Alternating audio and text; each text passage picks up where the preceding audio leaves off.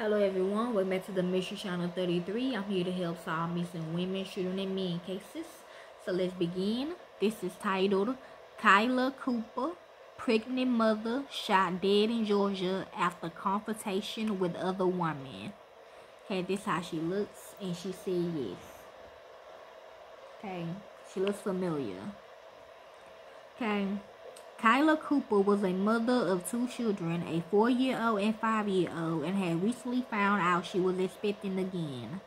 The Conyers, Georgia mother drove to boyfriend Rashad Thompson's house in the middle of the night, about 12:45 a.m. on June 20, 2024, to tell him she was pregnant with his child. Once she arrived at the home, Cooper was confronted by another woman. That's when the Rockdale County Sheriff's Office was called to home, but by then it was too late.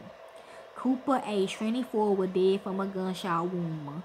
Sheriff deputies surmised that an argument began between Cooper and Arkea Tate, who was also reportedly in a relationship with Thompson. Okay, although Tate had sped off in a vehicle, Sheriff's deputy quickly apprehended her. Tate was arrested on charges of felony murder, aggravated assault, and possession of a firearm during the commission of a felony. It is still unknown whether any children was inside the home during the deadly shooting. She said yes. There's no justification for this whatsoever. I don't see it. This girl is simply going over there to establish a pregnancy, Warner County Cooper's father told Atlanta TV station Fox 5. I guess the girl who the house belonged to came pulling in and sees them arguing. They said my daughter never even had a chance to defend herself.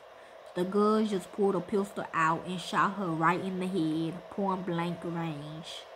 The victim's boyfriend was arrested at the scene on unrelated charges. If you have any information about the shooting, call the Rockdale County Sheriff's Office at 770-278-8000. So that's all they have of her. And I will find some clips if I can. If I like to help with this case, I can. I don't do it for the fame or the money. I do because it's what I love to do. And to the real families of these victims, corporate America will set y'all up. Thank y'all. Peace and be safe.